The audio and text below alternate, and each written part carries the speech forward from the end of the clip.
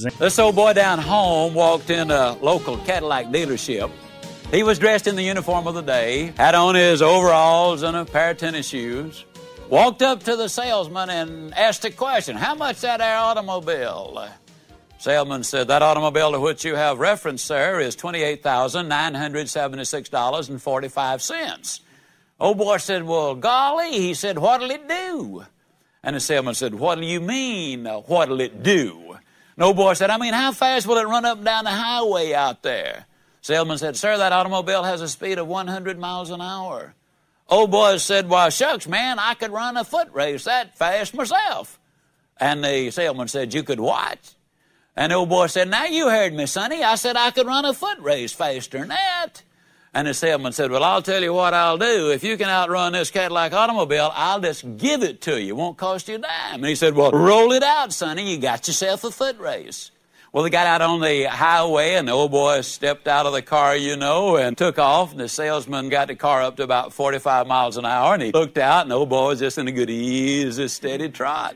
"Man," he said, "this guy can move." He got it up to about 65 miles an hour, and he looked out, and the old boy was just in a good, easy lope. He said, "Man, I might be in trouble here." He showered down, and he got that thing up to 100 miles an hour, and he looked out the window, and the old boy was gone.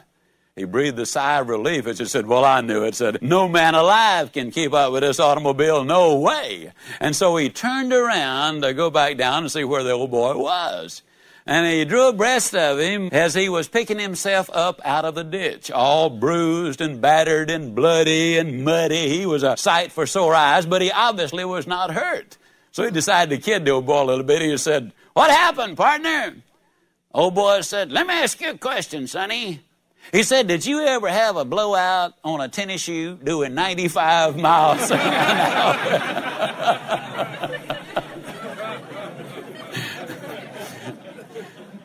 Well, I'll confess that I've never had a blowout on a tennis shoe even doing 5 miles an hour, but I do know that there are an awful lot of people who have blowouts in life.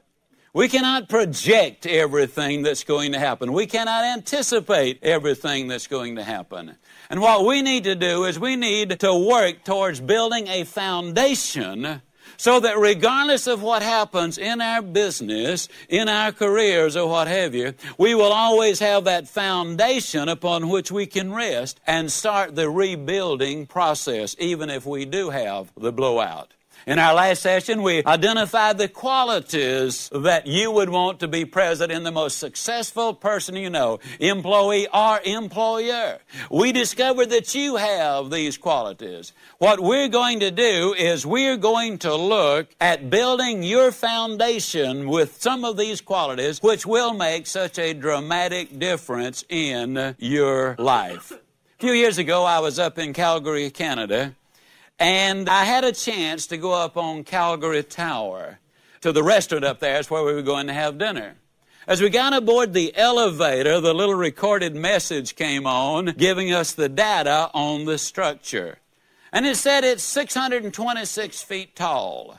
Now, I can't relate 626 feet up in the air unless I remember that's 2 football fields and then 26 more feet. The recording said it weighs 13,000 tons.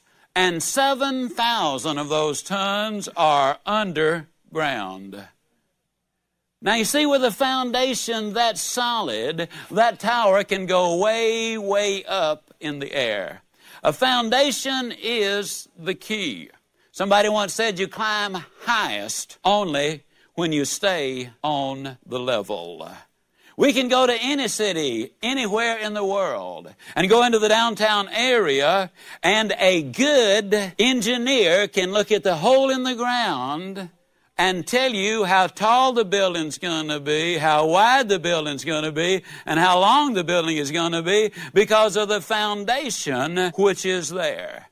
Now, there's one thing that you'll find to be true. There is no room for hypocrisy at the top. No room. Somebody once described a hypocrite as a person who simply was not himself on Sunday. And I believe there is, boy, you had me nervous there for a minute. I thought that was going to slip right past you. And I believe there is literally some truth in that. What I want to do is look at what I believe are the critical foundation stones. And those stones are honesty and character and integrity and loyalty and trust, or faith and love. With a foundation of those things, we can really do some things that will be amazing in our lives. One of our basic problems in our society today is we're doing a lot of confusing of our young people and of our children. For example, how many times do parents say to their kids, "Tell the truth"? The telephone rings. "Tell them I'm not home." Not understanding that when they teach their children to lie for them, they also are teaching their children to lie to them. So many times the parent will say, "Obey the law." Now the reason I use a fuzzbuster is, and what they're saying is, "Look, kid, if you're going to break the law, don't be a dumb bunny and get caught. Be smart like your old man when you go about breaking the law." Many times we say to them, "You know, I'd pay my fair share of the taxes, but the government just wastes the money anyhow." And what they're really doing is justifying the fact that they are stealing, and they're teaching dishonesty. A lot of business people do exactly the same thing. A telephone call comes in. The person does not want to talk to the caller, and so they say to the switchboard operator or the secretary, "Just tell them I'm not here." Well, again, when we teach our people to lie for us, we're also teaching them to lie to us. What do you do when the call comes in and you cannot handle it or do not want to handle it? Many times it is not convenient. I don't suppose I accept one telephone call in 1,000, literally, when it comes in. If I did, I would never be able to get any work done.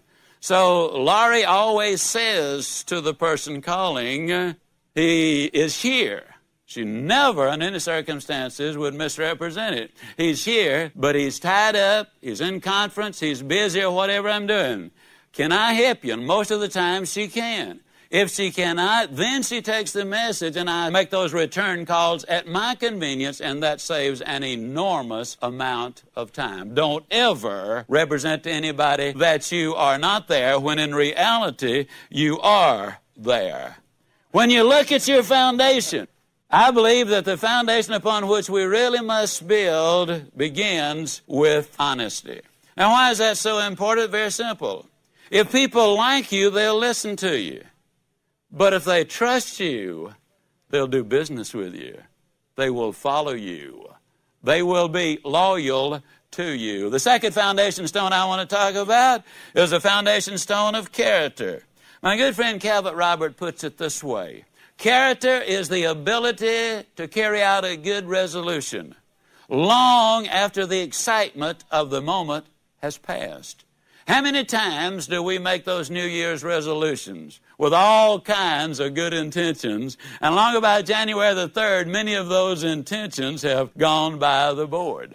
I will say again and again and yet again that there are many times when you're going to have to suck it up and tough it out and hang in there. Life's not easy. Life is tough. But when you're tough on yourself, life is going to be infinitely easier on you. John D. Rockefeller said that character, not wealth, power, or position, is of supreme worth. And our cup will truly run over only after we have sealed the character cracks. Only then will that cup really run over. Churchill, who was one of my heroes, I read all of his volumes on the war, all of the speeches, all of the things which he recorded there. And one of the most significant speeches ever made in recorded history was the one where he literally lifted England up by its bootstraps. Not only did he save England, but in all probability, the free world as well. But he never promised them it would be easy. He said it will require blood and sweat and tears. But in the end, England will stand. You got to suck it up, though, a lot of times, and tough it out. There isn't a person who will ever listen to these recordings who is employed, who has not on many occasions gone to work when they did not feel like going to work. That opportunity clock sounded off in the morning, and you rolled out of bed, did a little halo adjustment, and held a small pity party because you really did not feel like going to work. I mean, you had a splitting headache, but you got a project that you're working on, and so I'm committed to do it, and I got to do it. You finally fight your way in, get a cup of coffee, and decide maybe that you're going to live and what have you. But you really are feeling so proud of yourself, and you take considerable pride in the fact that you're so humble about the whole thing. You go down there feeling absolutely miserable, and then you get involved in the project, and 2 hours later you forgot you ever had a bad feeling in your life. You're wrapped up in it. Isn't that true? Hasn't that happened to you a lot of times? But you see, earlier you identified the qualities of success. You said they're dependable. They accept responsibility. They are prompt. They're there. They do the things they're supposed to do. If people cannot depend on you, I don't care how talented you are, you're going to have trouble in life, very definitely. The third foundation stone is integrity, which basically means basic wholeness. In the Korean War, the highest-ranking prisoner of war was General Dean. When General Dean was captured, they used some tremendous, excruciating torture methods. Brainwashing, cold, heat, starving. They used the whole routine. They were daily threatened with their very lives. At one time, the communists said to him, "We're going to execute you tomorrow. You can write one final note home, 25 words or less." This was not one of those to win $5,000 or $50,000. This was his last correspondence with his family. I don't know what the other words were, but he wound his message up with these words. "Tell Skip," that's their son, "the word is integrity." Integrity makes a difference. Ken Blanchard wrote an article in Executive Excellence. It was published in December of 1987. And he reports on a study done by the Ethics Resource Center where they did a composite of the Dow Jones for the last 30 years. And they discovered that had you invested $30,000 in the Dow 30 years ago, that you would today have $134,000. But then they did a study of the 21 companies on the Dow Jones who have set high ethical standards, and they have one basic standard which they all maintain, and that is their written, published company statement stated that their purpose, their function, was to serve the public with high ethics. Had you invested your $30,000 in those 21 companies, you would have well over $1 million, over 9 times as much. See, folks, it's true. You can have everything in life you want if you'll just help enough other people get what they want. Mark Paston, the director of the Center for Ethics at Arizona State University, did a study of the companies who, for the last 100 years, have consistently paid dividends. And of the companies which have consistently paid dividends, every one of them had high ethical standards and recognized that the customer was the reason they were in business. Mortimer Feinberg put it this way in his book, Corporate Bigamy. He did an interview of 100 top corporate executives, men and women who were the CEOs of the Fortune 500 companies. He asked them the question, what is necessary to go to the top and stay there?